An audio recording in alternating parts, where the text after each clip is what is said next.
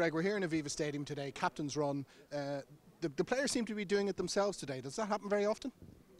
Usually during the campaign it is called the captain's run, so we try to, it is supposed to be for him and his moment just to sort of run what they need to do, and it's sort of, obviously at the beginning of the week all the information goes out, we put all our things in place, and then by now we should really just be fine-tuning and they can kind of cover things off that they want to.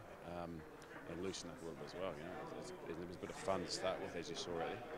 Yeah, they all seem to be in good mood, good spirits, but they can switch in and focus very quickly, can't they?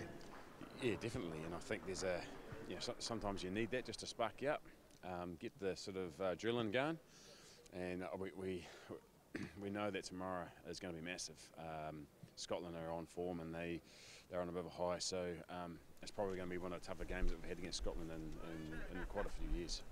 An evening kick-off, what difference does that make to the preparations on match day?